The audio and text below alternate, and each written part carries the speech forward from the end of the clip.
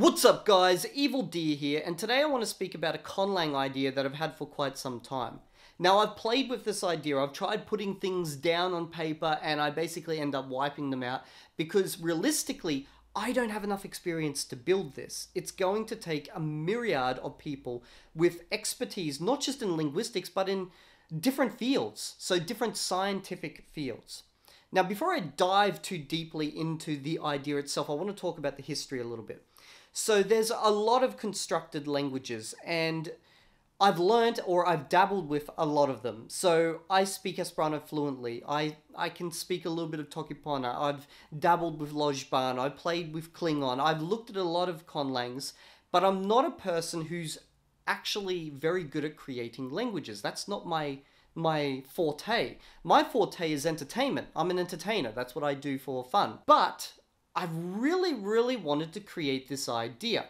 So here's where it came from. When I was learning Chinese, or Mandarin Chinese, another language I speak, I noticed that the periodic table of elements, the characters that represented them, actually represented, if you went down into the characters, they actually represented what the elements themselves were made up of. So you've got gas and solid. So you could literally look at the character and instantly know what that element is, or at least have a very good idea of what it is from the character without knowing anything else beyond that.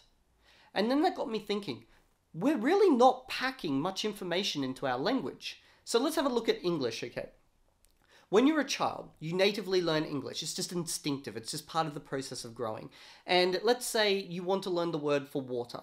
Your mum hands you a cup. It's got this translucent, transparent liquid that splashes around in it, and then you drink it and you go, okay, well that's water. I've now associated this word water, this array of sounds, this array of jumbled random sounds with water, okay?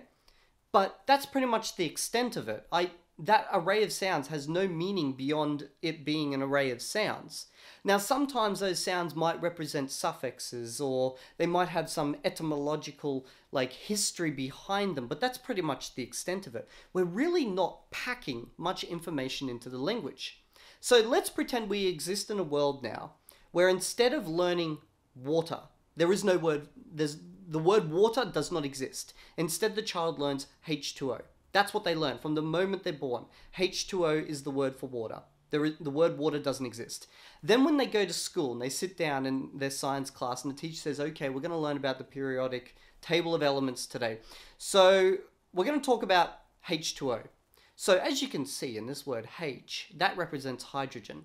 And then the kid goes, oh, in fact, this word has H in it. This word, this word, this word, this word, this word. Oh, I now know what hydrogen is instinctively because I know what it's associated with all the other raw elements that exist within the world. Now, obviously, that's not going to work if you only build every single word off of those elements, because those elements, obviously there's super complex things like just a human body. You're not going to make a giant string for the human body.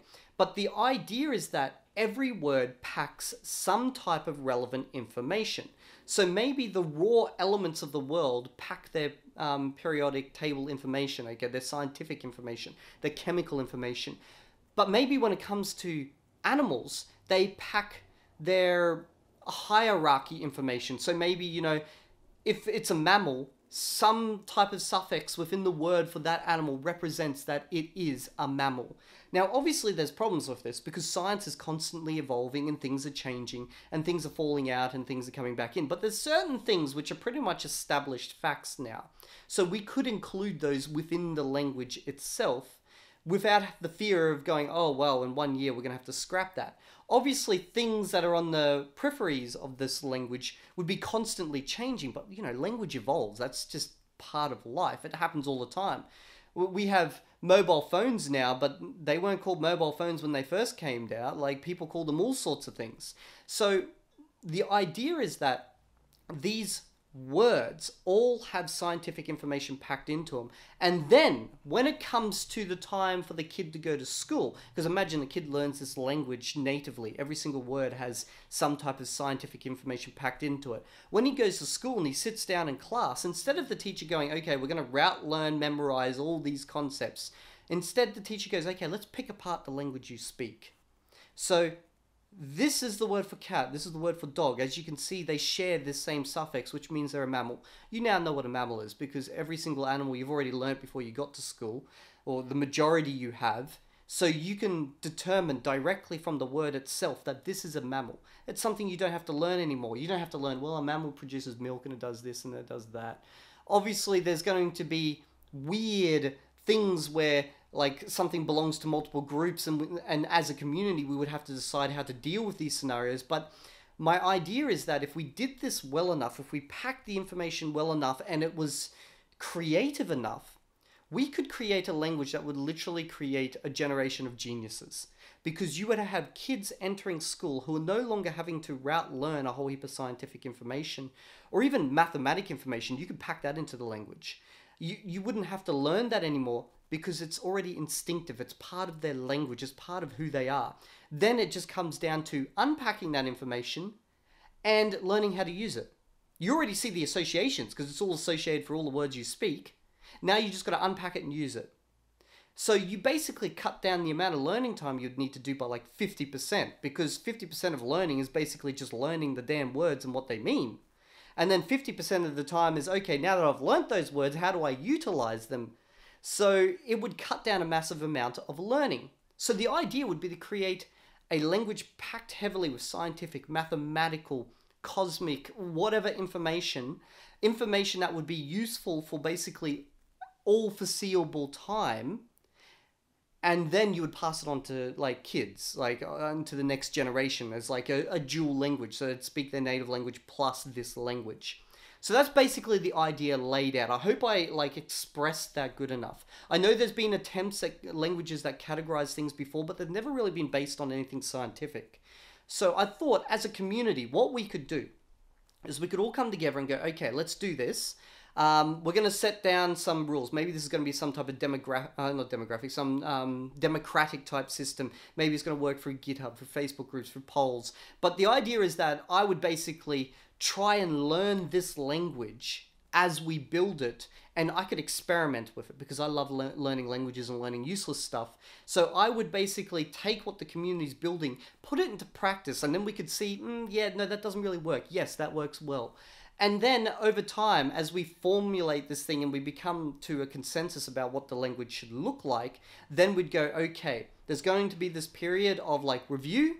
And then after that, this is the core of the language. We don't change it anymore, but we let the language evolve from that point. Kind of follow the Esperanto structure where there was like this period of like evolution, and then boom, that's the cutoff. We have the foundation of the language. Now we move into the evolution stage and the utilizing of this language. Maybe that would take 10 years.